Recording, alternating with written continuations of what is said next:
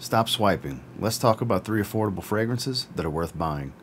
Guess 1981 Los Angeles smells like a warmer, slightly spicier version of Versace Eros. You can get it for around 20 bucks and it's actually a great fragrance. Mont Blanc Explorer smells kinda like Creed Aventus, but more about citrus, woods with a little bit of a leather feel and a nice dose of ambroxan. It's super versatile.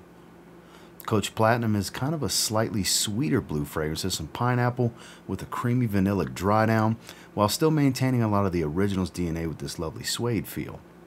Make sure to follow for more.